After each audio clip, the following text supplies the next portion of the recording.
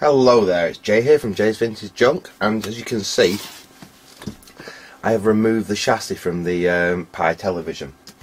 Now basically what we're going to do in this video, now I've actually got the chassis out of the TV, and I must admit that was incredibly easy to do.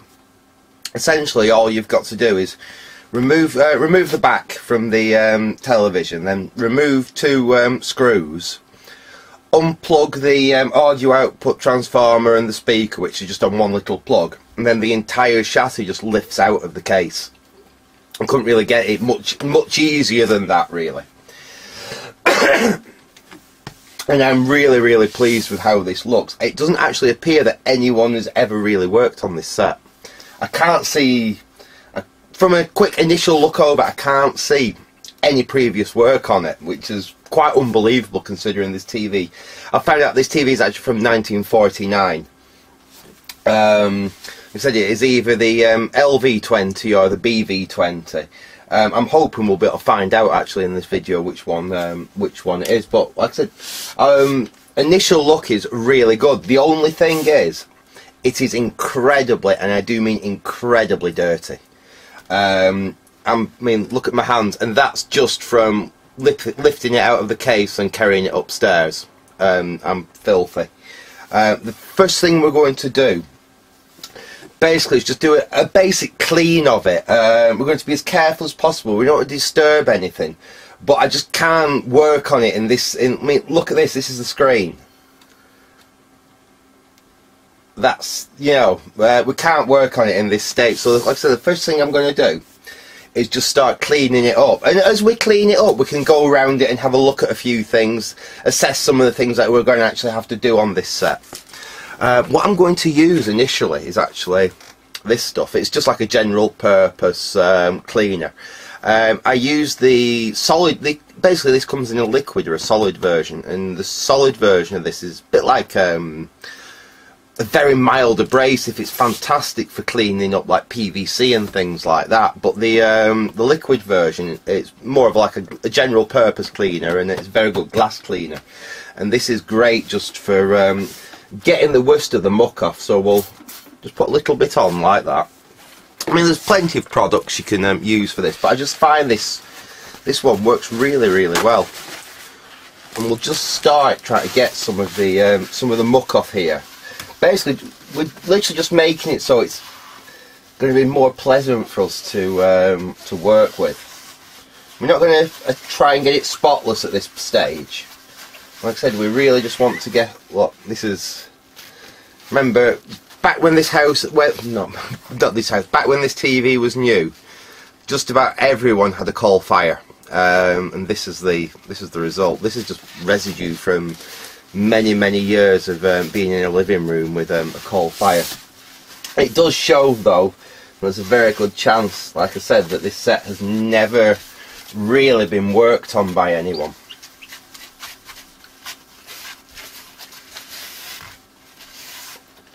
There we go. That's the most of that. I mean, we'll probably get a brighter image off the CRT just by doing that.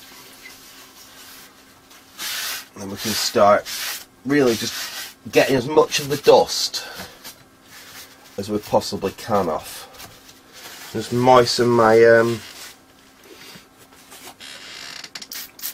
fact, I might get my little paintbrush out as well, because that's going to help. Where are you, little paintbrush?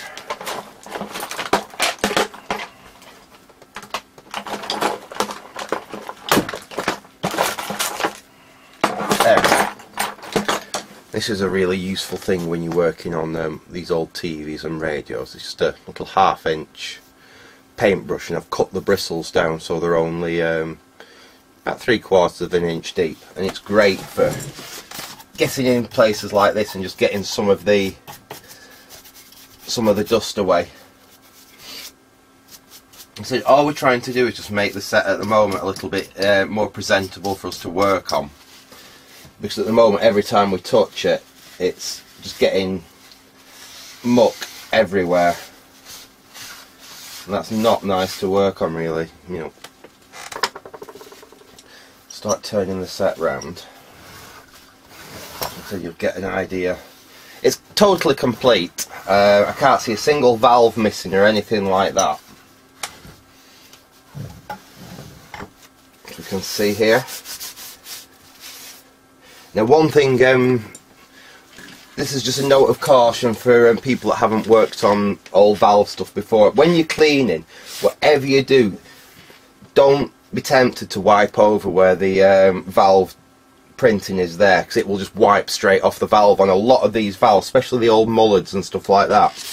I said it's no problem cleaning the valves, but avoid wiping over where the print on the valve is, because like I said, it'll just wipe off with a damp cloth. But we'll take some of the muck off the top, so we can take them out and clean them properly after. We are literally just trying to minimise the amount of dust at the moment, so when we actually delve a bit deeper into this, we're not getting filthy dirty with it. And the whole set has got like this thick film all over it. Try and get some of the dust off the line output transformer here.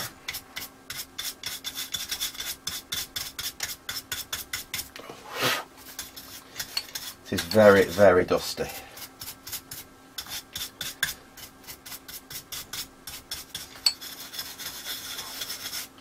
And you could do this outside with an airline if you had one, and a compressor, but personally I'd rather not, for the simple fact that you do risk perhaps dislodging some of the very fine wires on a coil, or on even if some parts of it you could blow a resistor off out of position.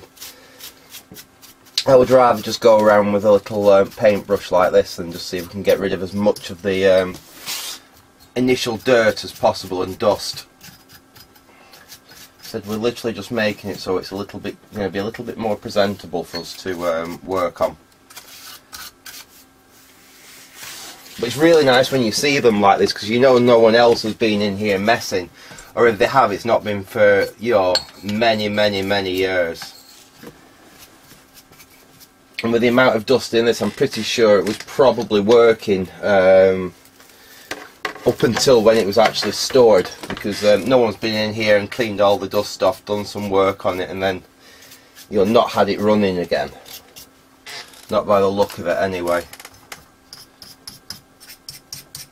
One thing we're going to have to do is probably clean all the valve sockets. We'll be taking the valves out, we'll have a proper clean round. But that's going to be in a later video on this. So in this initial video we're just going to give it a really basic clean, and we'll do some first initial tests. We probably won't go in actually and try and clean up all the valve bases until probably after we've got first light on it. But we do need to get just for my sanity with the dust, we do need to get rid of some of it beforehand. One issue we may have actually is it does use a lot of these EF50s, and the holders, the valve holders that these EF50s are in, are quite notorious for having iffy contacts in them.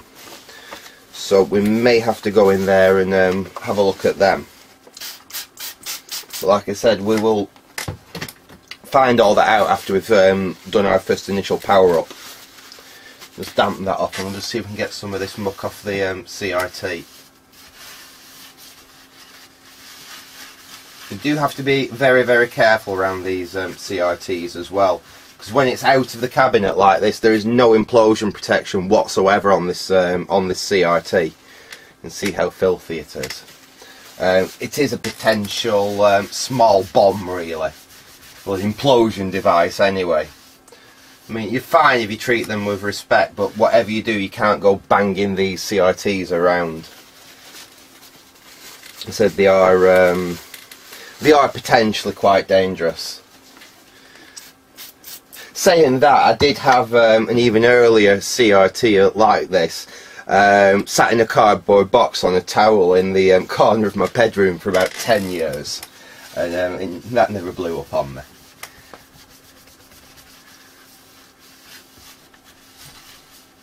Well, like I said, we're just trying to get as much of this muck off as we can. Oops. That was just the grounding strip I just caught there with my finger. This, I don't know if this is the original tube or not. It's does appear to have an aqua dag coating on it. That's another thing, we can't rub on it too hard or we will rub the we'll actually rub the dag coating off the CRT. We just want to give it a light clean, just to, like I said, we just try to get rid of the worst of that dust off it. We're not scrubbing it clean because basically it has a coat. It's called dag. Basically, it's like a metallized coating on the outside of the CRT, which goes to ground, and this is what forms. Basically, the outside of the CRT there forms a capacitor. Could do with getting this off from around here, because that could cause a bit of flashing. Basically, where I'm pointing around here, this is where the anode cap comes. This is the EHT comes along here into the CRT. Now on more modern CRTs you'd have like a rubber cup that fits over this, and your dag coating, there's a layer round there where there is no dag coating, so obviously you've not got a short circuit. And what we've got a build up of grease and grime and stuff round there. We really need to clean that off. Otherwise we've got a potential of, when we've got a high voltage coming along here, it could actually, through all that muck and rubbish there, flash over onto the dag coating, and obviously that's not desirable in the set. So as we're working around this, we will clean. In fact, I might get a Q-tip and something a bit more, a bit better, and we'll have a bit of a clean round there. Just try and get some of this muck and rubbish off around the CRT there. What can we use? I've got a little bit of WD here. That's probably going to work quite well. Spray some onto there. Soak a Q-tip in it. We'll just see if this can remove this oil here.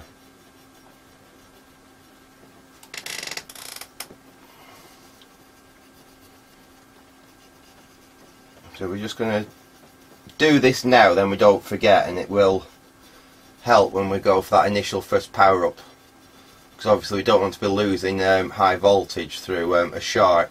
Sorry.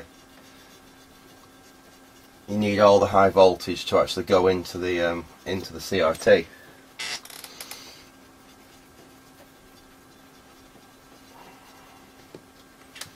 It is very, very dirty around here.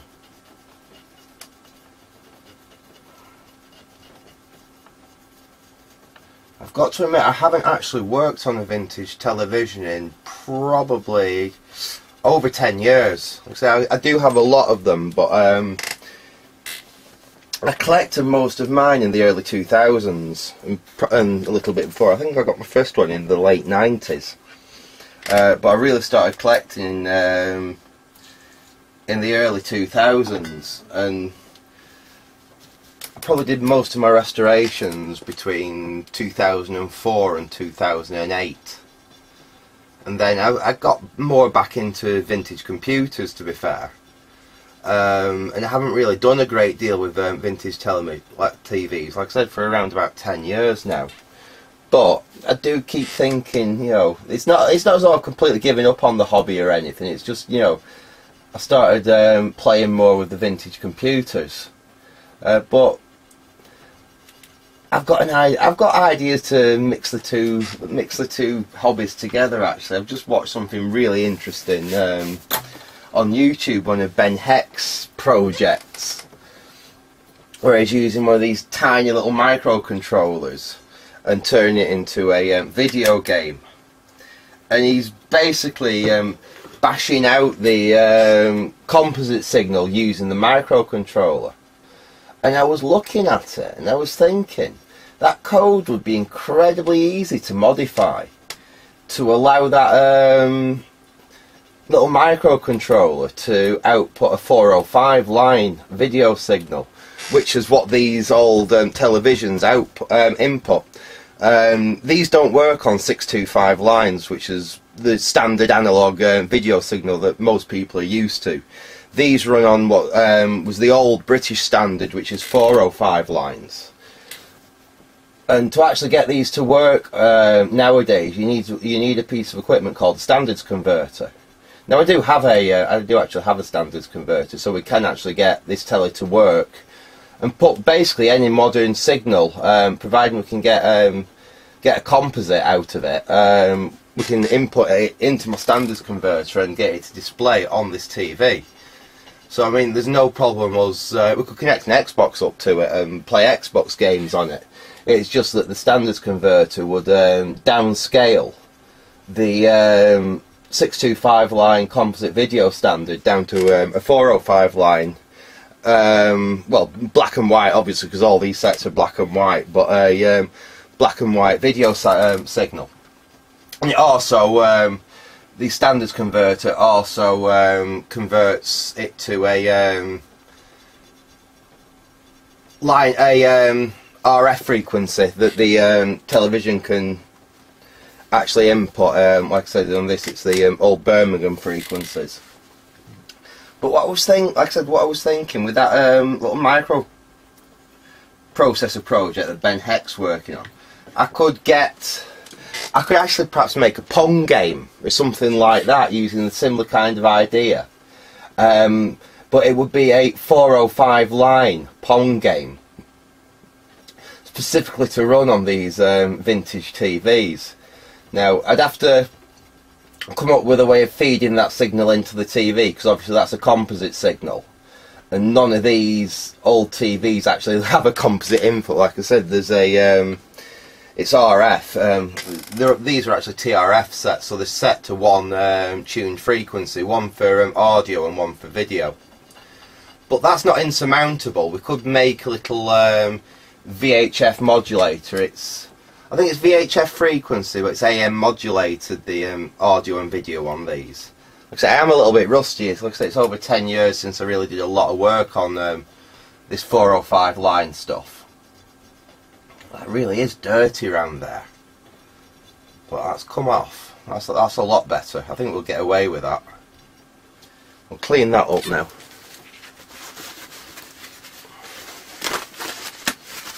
But no, I think that could be really quite a cool, fun little project. Make a little Pong style video game just for 405 line televisions. Well, that would definitely be in the future. Just something, like I said, just watching that Ben Heck's video the other night where he's messing with that little micro controller. I thought, ooh, that does prick my interest somewhat. Right, that's better. We'll get away with that. Like I said, we've not got too much worry about if we do have a nice 10 kV on that. Worrying to flash over through all that muck and rubbish that was there. We'll carry on just giving we'll give the yoke a really gentle clean. So we don't want to go mad. We just want to see if we can get rid of as much of the just loose dust as we can, just to make the set easier to handle and work on.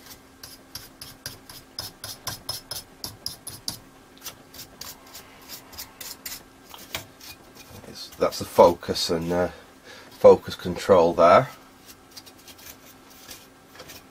Again, it is really dusty, which makes me think that no one's messed with this set in a very long time. Just blow a bit of the dust out that way.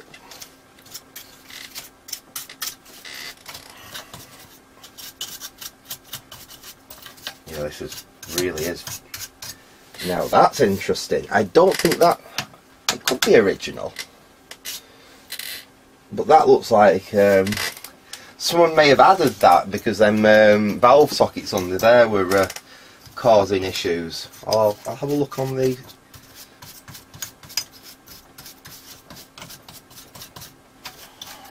manual and see if it mentions a piece of wood holding them two valves down.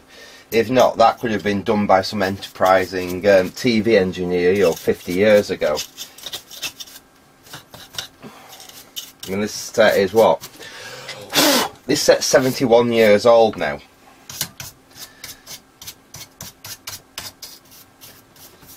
And get some of these.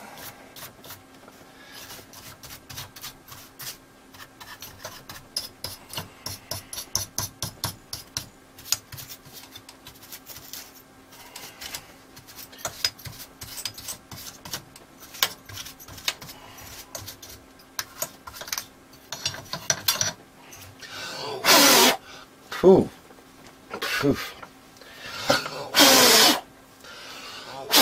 There we go, that's better. You can actually start seeing some of it now.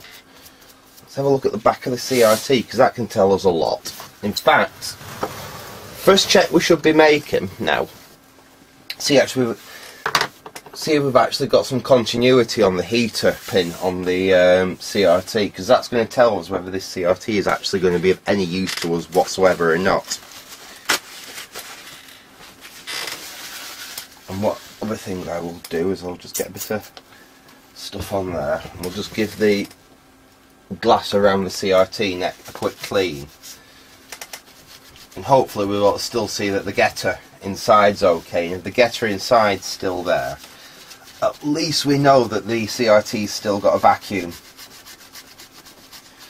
And I can tell, yeah, there's I can see the getter stain on the side of the CRT here. So the good news is, it does look like we've still got a vacuum inside the CRT. So at least the CRT's not gone down to air. That incidentally is the Ferranti that I've got in my living room, the other set that I have on display.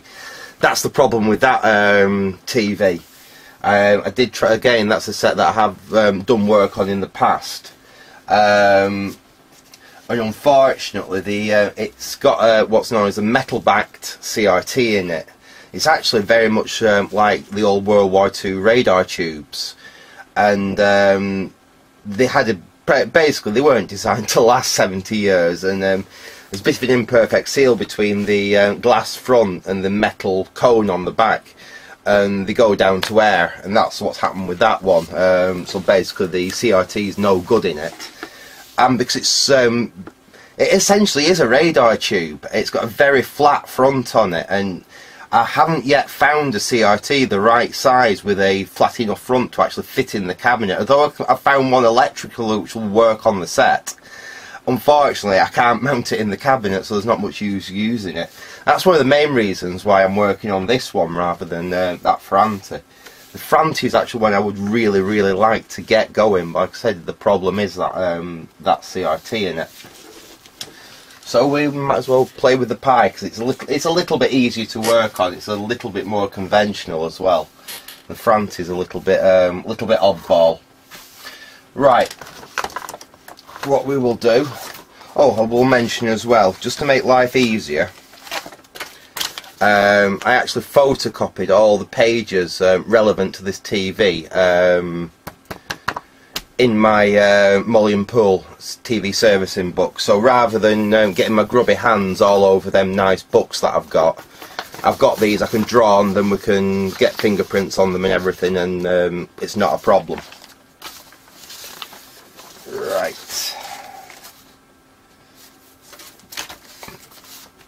I think first things first is we should see if we can figure out which pins are the heater pins on the CRT, and we'll just make sure we've got continuity on them. Like I said, there's not much point going any further with that CRT if the heater's bad in it. So we can just try it with continuity. And there we go, straight away. Brilliant. Just make sure we haven't got any other shorts.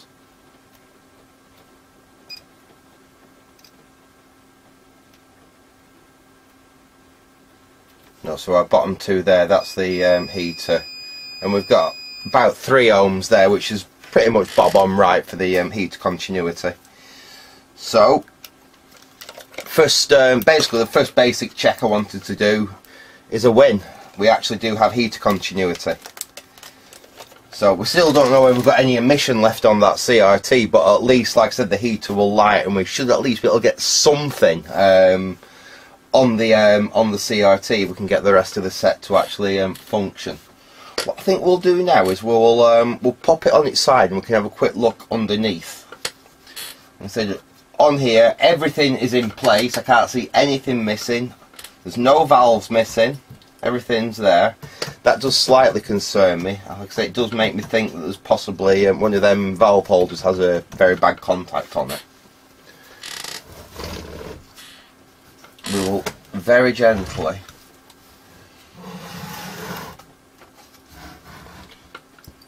stand the set up like that, and we can have a quick, let me just see if I can get you up on the right, there we go. We'll zoom you in a little bit if we can. There we go. Right, straight away we do know something. We have Birmingham marked on the bottom of the chassis there, so this is a BV20 rather than an LV20, so from now on we know we are working on a PYE BV20. So this is the Birmingham version. As you can see, it is actually rather complex under here. There are a lot of capacitors. Essentially we've got quite a lot of electrolytic capacitors. That's our main smoother in the middle there. I believe the reason it has that holder there is because it actually mentions in the service notes that depending on what voltage you was running on, you actually had to add an extra capacitor to compensate, because back when this was made, the UK had many different voltages all over the country, and some were AC, some were DC, and even the AC wasn't standardised. There was such a thing, I think this was probably down the Birmingham way, as where you had 240 volts AC at 30 Hertz, not 50 Hertz. And it actually does mention that if you're on a 240 volt AC 30 Hertz supply, that you have to actually include an extra capacitor in the set to compensate for the lower line frequency. There's lots of interesting things for when this television was made. Like I said, we didn't have the national grid as it is now, and every area did have their own different type of electricity, really.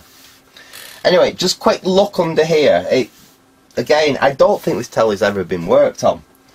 I can't see any parts that have been changed up to now. It looks really, really good.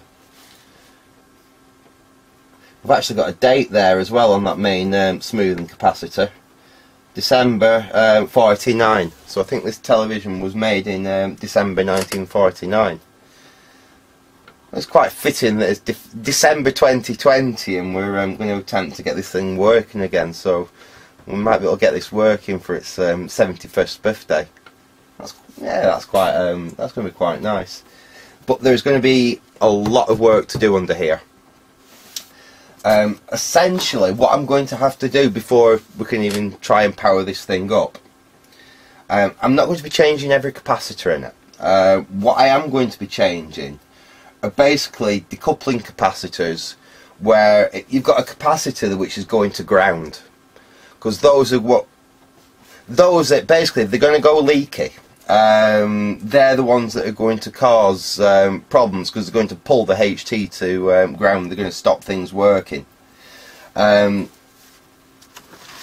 at the circuit diagram, we do have quite a lot of capacitors changing this set actually.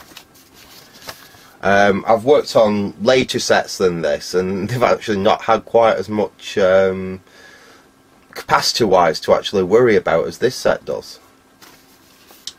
But yeah, it's really going to be a case of going through it, identifying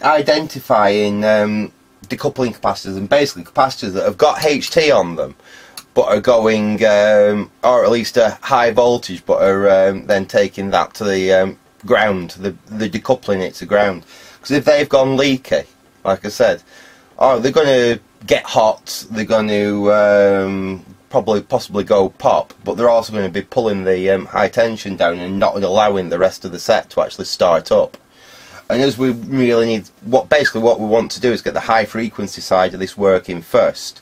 We've got to make sure that we've actually got the high tension there to be able to drive the valves to get the high frequency working, to get the EHT there to actually see whether the CRT is going to do anything. And in the same process, we're actually going to test that the actual EHT transformer works. Now, I believe they're actually, as EHT transformers in vintage sets goes, the ones in these PYEs are actually fairly reliable. They don't seem to fail and go wrong as much as some of the other sets of this era. Bush TV22 for one. They're quite notorious for having rather flaky line output transformers in them. And they're also a very popular set to collect. I've got a couple myself actually. These Pies, however, did have a much more robust line output transformer in them, so I'm hoping that that's going to be fairly okay in it. Like I said, I'm not too worried about a lot of the electrolytics at the moment. The main smoother, we'll check it out. It's probably bad. To be fair, in most of these sets that I've worked on, that main smoother is no good anymore, and will need swapping out. A lot of these other capacitors, a lot of these metal cased ones, we're actually going to just test, because many of these are actually still, to believe in, considering they're over 70 years old, or getting on for 70 years old, they're still actually usually okay. The wax paper capacitors are, on the other hand, we're probably going to end up changing most of them. These will only end up changing if they actually prove to be a problem. Apart from that, like I said, I'm really pleased that the set's actually in quite nice, quite unmolested condition. One issue we may have, and I remember I have previously restored a Pi LV20, which is a later version of a very similar set. And one of the problems I had on that, and this set has the same arrangement. I can just get you down a touch. There we go. Is these controls here? They're basically they're a variable resistor, basically, and they control, you know, brightness, vision stability, frame linearity. In fact, these are moving. Yeah, we can actually move these ones, but these have a tendency to freeze in place and stop being able to be adjusted. That one's frozen. That one's frozen. That one's frozen. That one's, well, that's got a bit of movement in it. Yeah, that one's okay. What we might do before we start working on this, I've got a little bit of WD, and I'm going to just give each one of these a tiny little soak.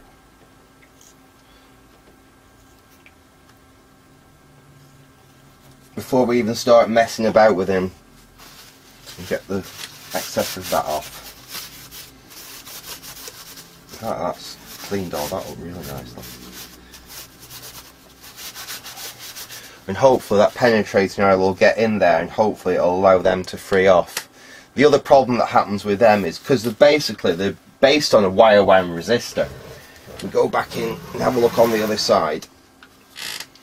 We look on the back of them here.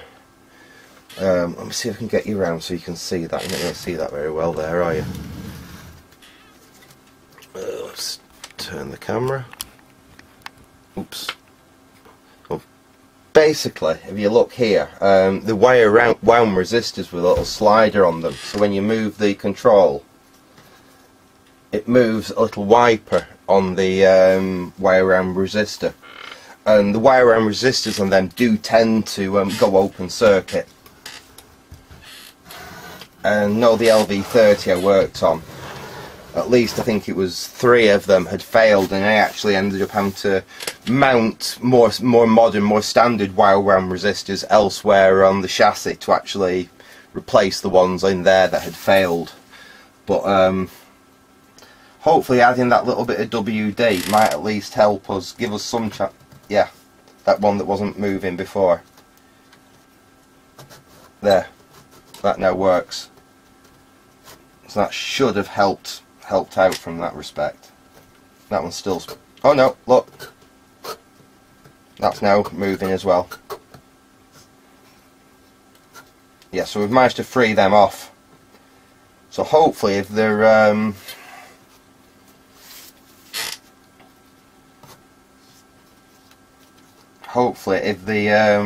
actual wire on the wire wound part of it is still good and they're not open circuit, they will actually all function on this one, which would be really nice, like I said, because on the PYE LV20 that I worked on, I ended up having to replace half of them like with standard just term wire wound pots just to get it working.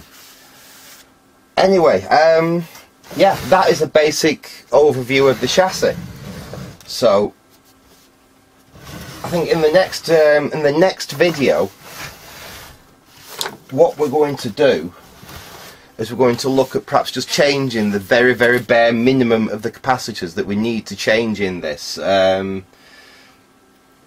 to safely power it up. And after we've done that, I think we're going to I don't know whether to bring it up on the variac or just give it some power. I think would be safer actually just bringing it up on the variac.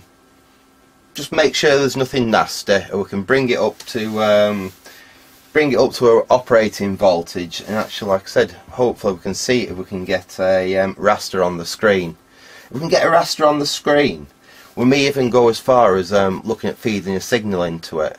Probably not from my standards converter straight off, but I have a rather vintage television signal generator that's actually from this era.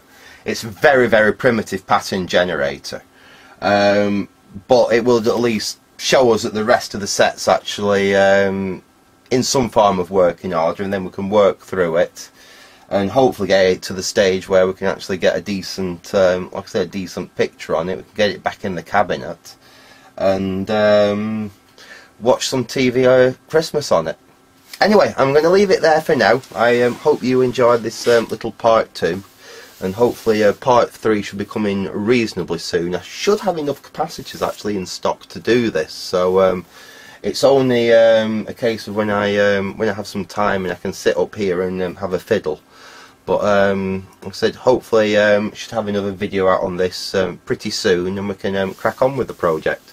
So thanks for watching and goodbye.